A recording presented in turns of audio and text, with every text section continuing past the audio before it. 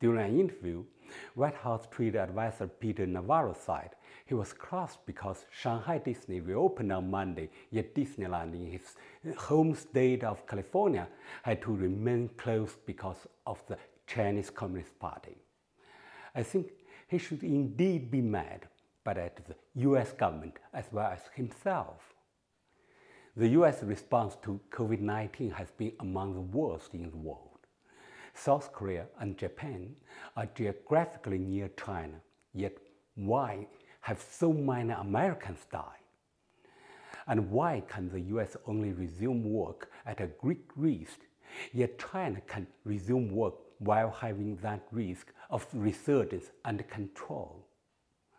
The US government is so stupid, and Ms. Navarro is the poster boy for this damn administration. See? All he can do is complain about China, and this complaining is no help at all to the US in controlling the pandemic. Blaming your own failures on someone else, is that something he would teach his children? I think if he did, even his kids would tell him that's not how an adult should act.